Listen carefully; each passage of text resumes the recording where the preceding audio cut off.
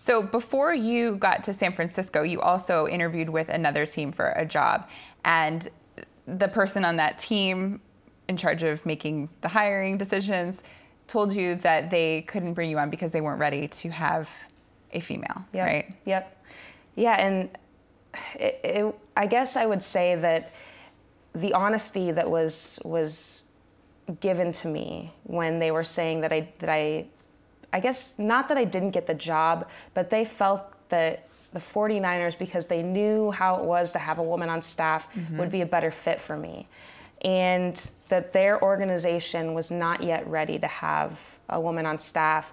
He even went on to say that one of the coaches came up to him and said, well, where are we going to put her desk?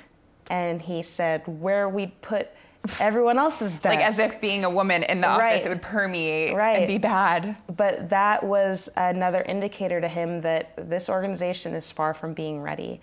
And although I hated hearing that, I loved the honesty, because it meant that he was the words that he was saying was coming from the foundation of the ignorance of the organization, but he understood the ignorance. And I think oftentimes we get so caught up in hearing what's politically correct and hearing, all these words that just make us feel better, when often could be lies. And I'd rather hear the truth and hear the ignorance, and because that's where we create change. Right. It's not the words that we need to change, it's the mindset.